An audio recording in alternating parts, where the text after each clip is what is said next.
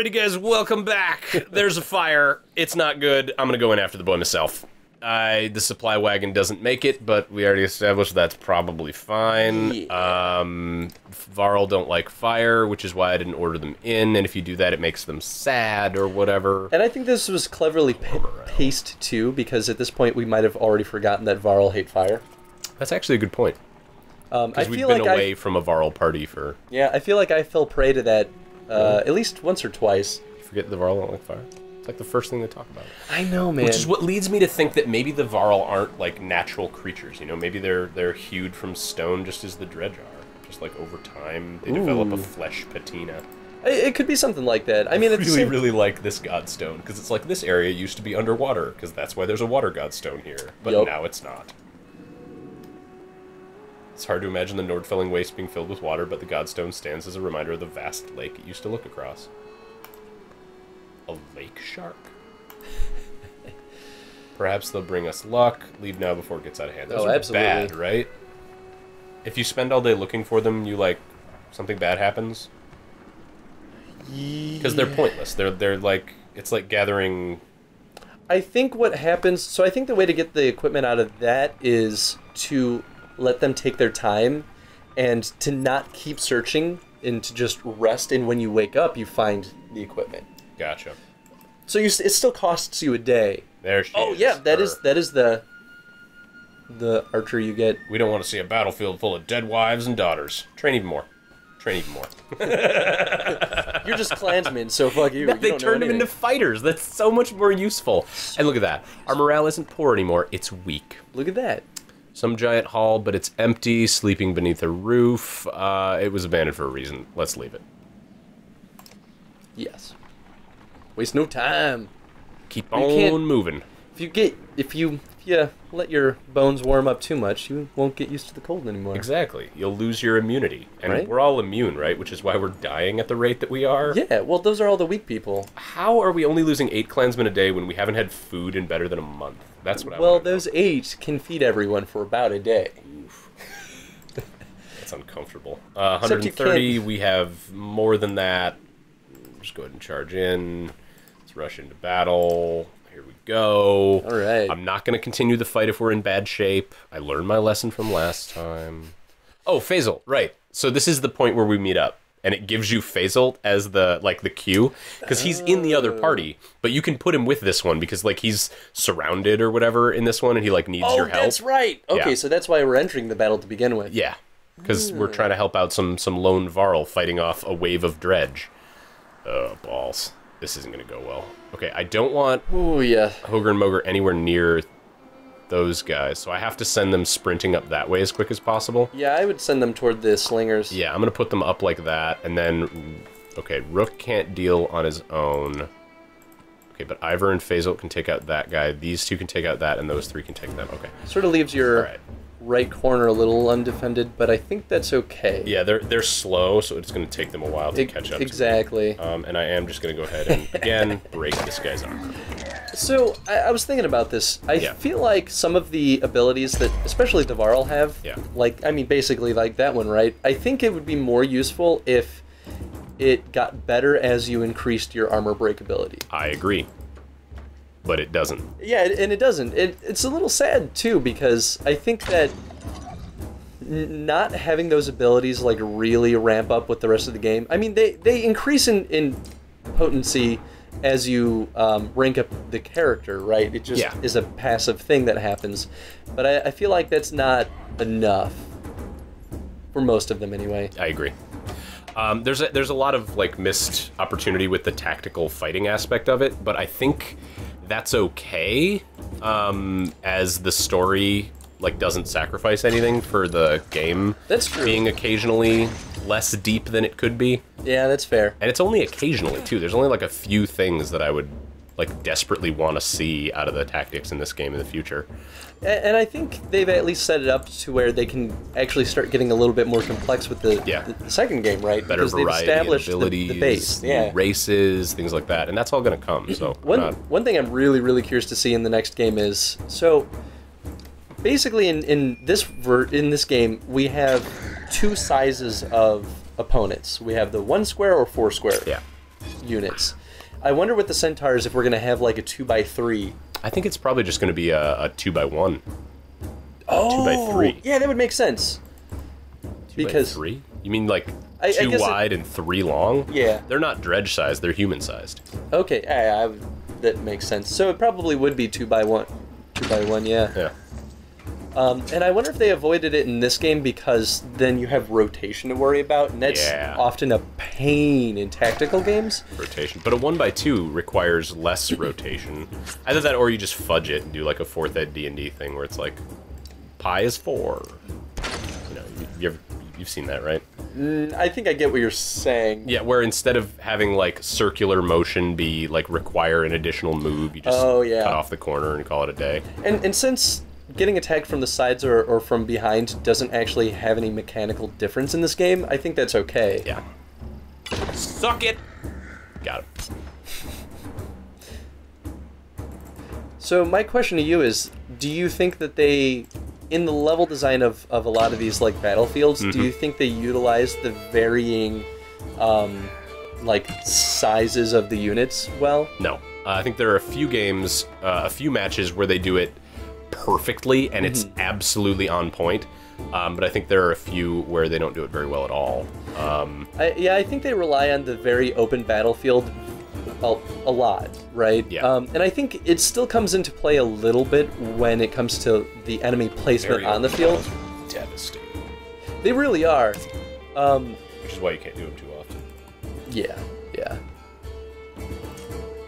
Yeah, I feel like a lot of the actual, like, starting formations tend to kind of become the same thing after a while.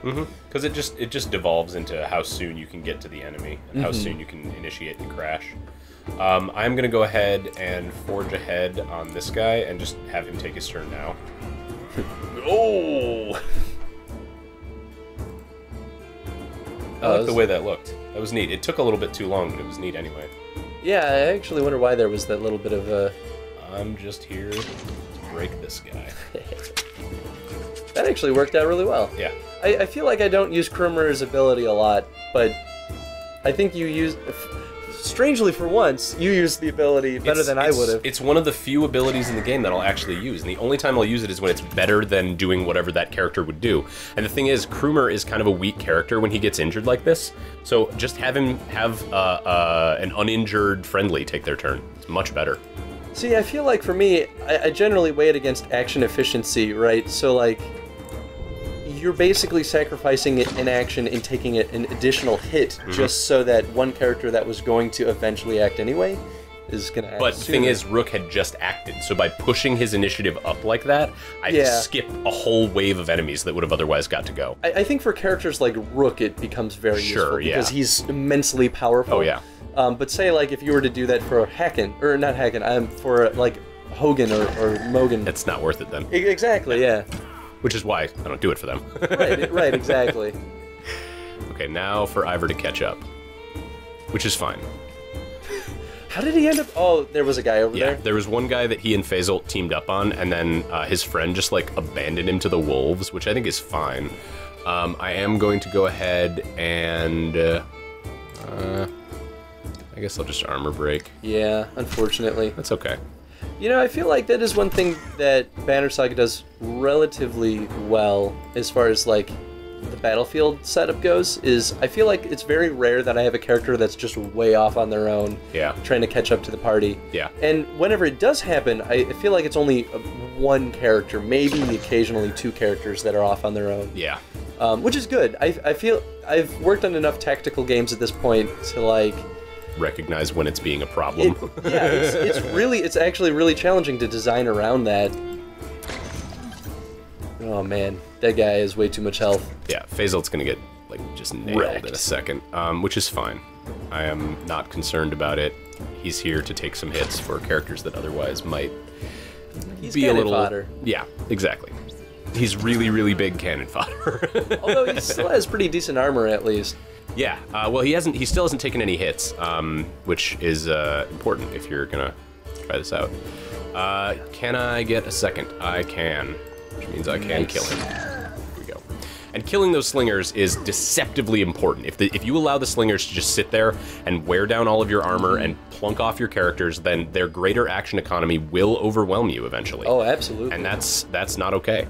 I would just kill that guy. I actually want to move back to a place where I am farthest away from this guy so that there's a chance he goes for Ogre instead of going for Rook. That's fair. Shit. That's the guy he summoned just now. Which I was trying to prevent, but I was going to be 1 damage off. Another what now? Another interface question for you. Sure. So, they don't show you the range characters, like, their range, right? Yeah. While you're moving them. Right. It only shows you their range when you're actually in the attack menu. Do you think they should show you their range while you're moving? No. Why not? Because there's got to be some limitation on the information that you're given, and showing a constantly moving grid like that is, like, first of all, it's space wasteful. Just like from a visual design perspective, you're wasting a lot of the space that you have available on screen, and to show this beautiful terrain just so you can show a ranged character's range, it seems like a waste. It does feel a little overwhelming if that were to happen. Yeah, exactly. It's too much information too often. Precisely. But when it comes down to it, you figure you put your range characters within 4 or 5 spaces. Most of the time, it's not going to require that level of precision. I say most of the time because there's some times that it will. Yeah, well, especially too, once you get a feel for what their range is, it actually isn't too hard to remember it. But yeah, I think overall it makes the game UI, I should say, feel a little bit more polished. Yeah. I wish I had one more, but I don't. So I can't really do anything. He's going to be left at 1 if I shoot him, so instead I'm just going to weaken this guy further. I think that's a better option anyway, because that guy is just going to wreck everybody. Yeah, and I'm going to put this guy into a position where Rook can kill him next time. I am losing people rapidly. This is sort of turning around for him. Sort of expected, though. I mean, this battle's supposed to be hard, but that's also the benefit of joining up with the other team. There was going to be a turn anyway. It might as well happen now. I'm going to continue to advance and just kill this guy. Just like casually mowing dudes down. I love Ivor. Oh, Ivor's awesome. Ivor. Okay, kill him. And that puts it at even odds, I think. Now they have 3 guys left. Yeah, but he's they're all pretty weak. Yeah, they're all very, very weak. Except for one guy. I think he has 12 health.